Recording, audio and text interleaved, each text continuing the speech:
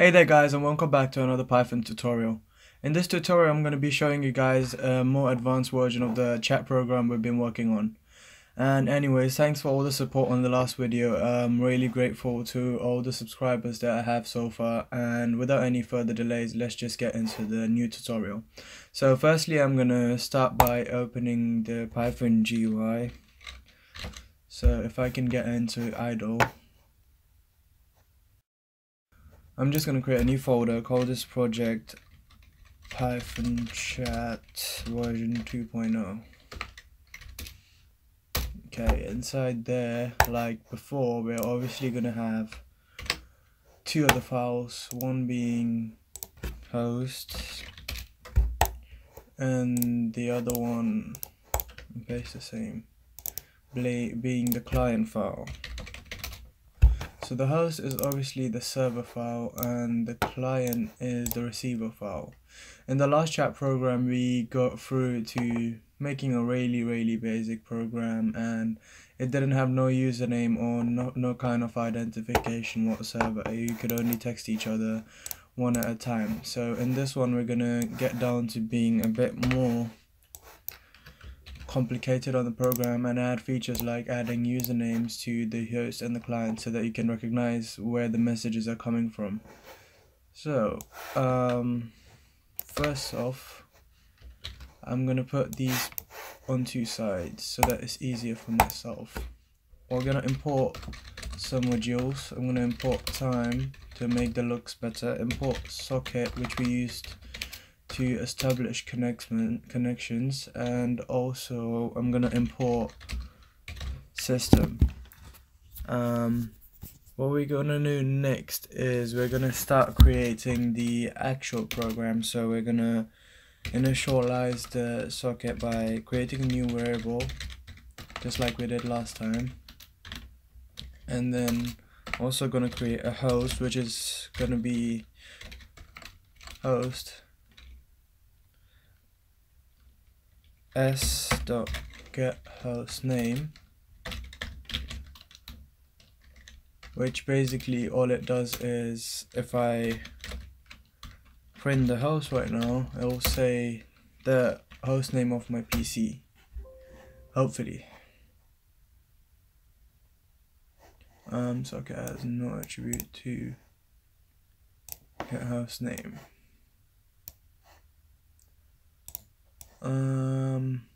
We could also try it the other way around. So I'm just gonna insert my normal IP. Oh wait, no.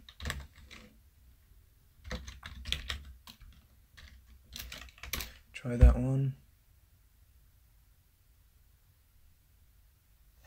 Okay, that seemed to have worked, I guess. I've been away from programming for a bit, so I can't really remember all the stuff I used to do before. Okay, so yeah, that's what it does. So that creates the host name. So once we have our host, we need to also create a port, which, like always, I'm just going to set to 8080. Then we bind the socket to the host and the port that we created earlier. We need to have a tuple, obviously. And then we also do an s.listen, which will listen for any incoming connections. We're just listening to one connection for now because we only have one client. You can also make multiple clients and increase the amount you're going to be listening to. So technically after this, what you want to do is we do s dot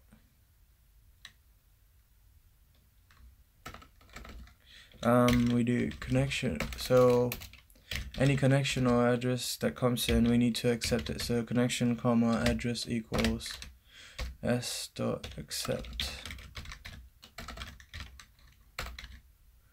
So what that would do is it would accept the incoming connection, and what we need to do next is, while initializing, we might as well also get the user's name. So we give the user a warm welcome first. So we like welcome to Python chat version 2.0, and then do something like initializing order time sleep so the program will hold for a second. Might as well leave a blank space just to make it look better. And then next we're gonna ask for the user's name down here. So we're gonna do name equals input string, enter your username. Okay, once we have the username, what we need to do is I forgot the bracket. What we need to do next is go down here, and while we are waiting for any connections, we'll print waiting for any incoming connections, right? So before anyone connects, we're obviously waiting for connections. I'm gonna add some blank spaces down here, and we need to go all the way back up just so that we can add another blank space here. The program's looking really messy right now, but as long as it works for me, it should be fine because I understand how it works. So once we have an incoming connection, we're going to shout out the IP address. So say what we do next is we basically copy this program and paste it on this side, because it's obviously going to be the same thing, apart from the fact that where there is host, we'll be saying host equals input string, just like last time. Please enter the server address, right? Which is obviously my PC right now, because I'm going to be using both the programs just on one PC, just for demonstration purposes. So instead of binding, listening, doing all that crap, what we're going to do is socket.connect once we have both the host and ports. And then obviously we could also create a blank line here. Created a hot comment by mistake.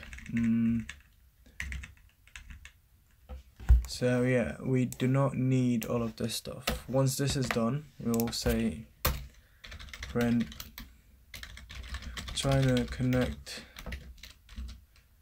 to the host name we entered, and then another comma at port, another comma port. Okay, cool. And then we'll do a time halt right here by doing time.sleep of 1 second. Once that is done, we need to ask the user for the name. So we'll do name equals input string, please enter your name. And that could have gone a bit above. So once you've added the server address, you can add the name too. Okay, so we're gonna try and see if it's working so far by running both programs. So after this line, if it says connected, it will be working, and after this line, if it says received connection, that would indicate that it's working too. Hopefully there's no errors, fingers crossed. Okay.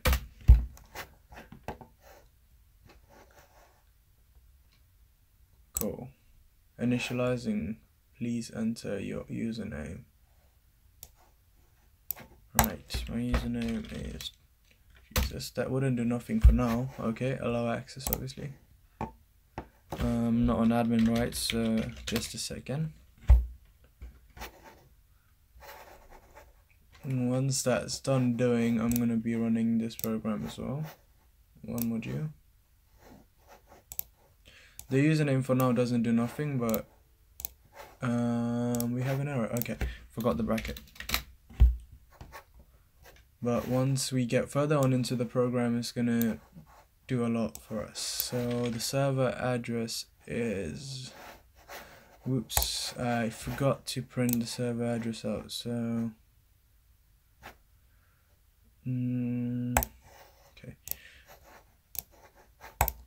So once we're done initializing, print blah blah blah, what we're going to do is also print the host name. So print the host so that we're able to tell the user what our username or host name is. Okay. Cool. This takes quite a long time to load for some reason, probably because my computer is a bit slow, getting old.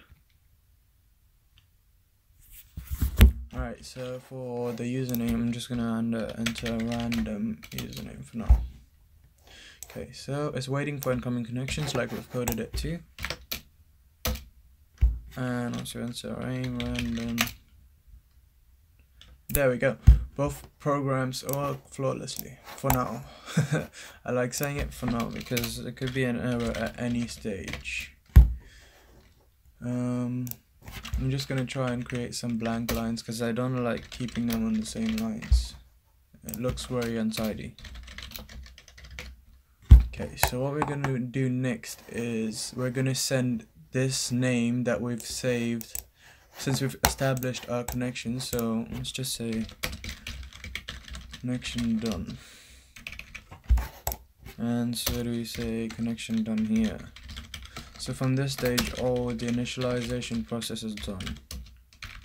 We'll be sending usernames in the next stage. So we'll do s.send name, which is the name up here, and then dot encode, which changes the bytes into bits, which we need to encode. We cannot send data without encoding across the socket connection for some reason. And then once we send that, we're going to receive it right here. So we're going to say connection.receive 1024 bytes, and we're going to give it a variable. So we'll say senders s name equals. So once we're done with that, we need to overwrite the same variable. So we're going to say s name equals s name dot decode. Basically what that does is changes it back to its offline format. So we can say print s name comma connected to the chat room. Okay, so that's that far.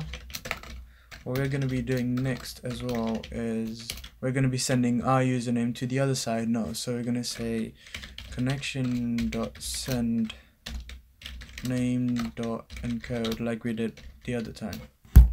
And then once we're done here, we're going to receive that username here. So we're going to say s.senders name equals s.receive 1024 bytes. You could increase the amount of bytes, but I'm keeping it less because it can crash the program if we run out of memory, but 1024 isn't a lot. So once we've received it, we overwrite it again, obviously, like we did last time. Name equals, can't type today, s name dot decode. Okay, basically once we're done with that, we do the same statement here. So we just say print s name has joined the chat room. Okay, so we're gonna run the program so far and see if everything works fine. Just before that, I would like to add a space because I hate keeping it on the same line. Hopefully it works. Alright, so initializing, till that initializes, I'm going to start this one too. Cool, put this on the other side of the screen.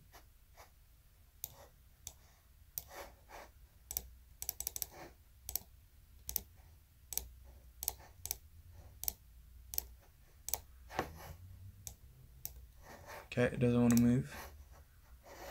That's okay, we're going to copy this one and paste it right here. center, enter our name is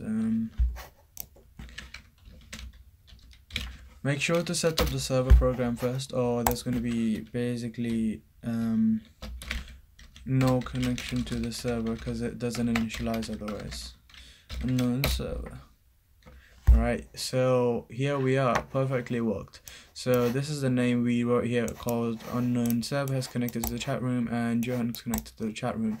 So we're done with the first stage of the program essentially. So this is from when the loop starts. Messaging loop. I'm not going to waste too much time typing that up again. I'm just going to copy and paste it. Okay.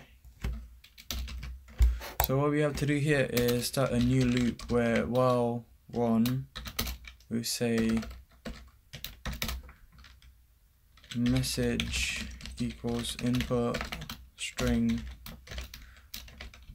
Please enter your message.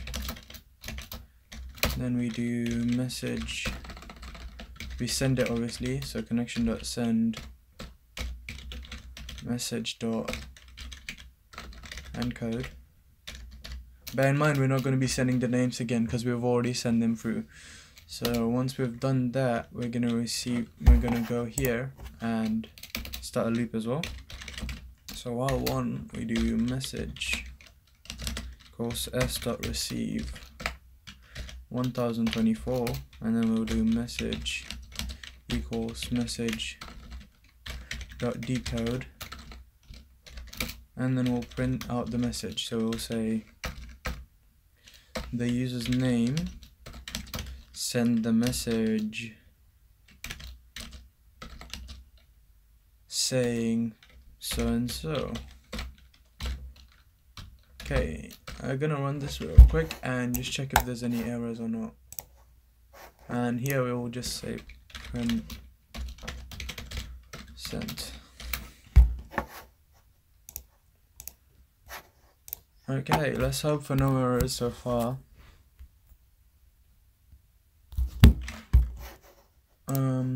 Run this program too. Let's just say one time, I'm just gonna copy that. Oops, that's, didn't need that to be there, but anyway. That was annoying.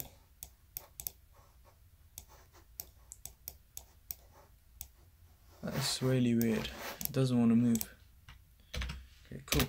Enter the name being, okay.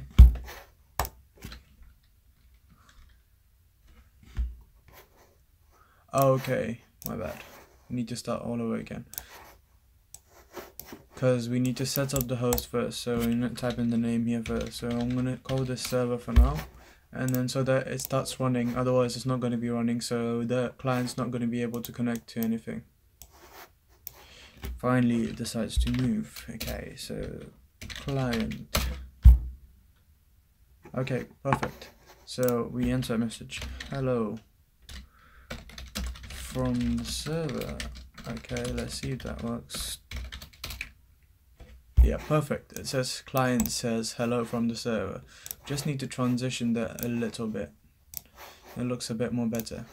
So what we do here is, instead of just a blank space, we might as well do this just to make it a bit more attractive to the user. And we obviously need a blank line. I like the way I keep forgetting to put it on. Okay, so once that's done, we also need a blank line somewhere around here. Print. Okay. So now it's the client's turn to send the message. So we copy the same code just to save time. Paste it on there, and then instead of connection we write S, and then yeah, that should pretty much do it. And then we copy this bit from here. Copy please. Okay, and then paste it somewhere down here, and wherever it says S, we just change it to connections. it should work fine according to me. Cool.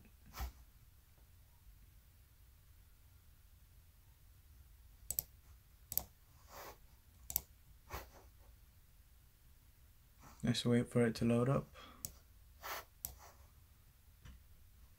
You could take off the initializing effect if you guys think it's a bit too long and time consuming, but for me it's just like a transition in there.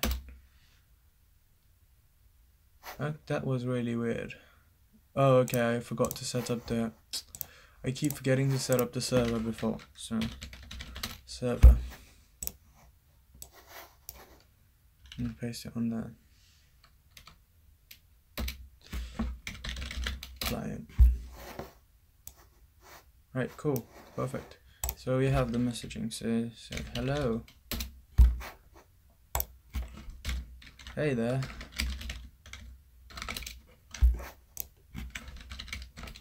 Welcome to chat version 2.0. Thanks. Oh, so as you guys can see, the chat program's working flawlessly. So thanks for watching, guys. If you have any questions regarding the program, please let me know in the comment section. Any errors, anything like that. If you'd like me to create more videos related to this topic, add them down to the comments as well. I would also appreciate a like rating on the video, and please subscribe for more. Thank you. Oh,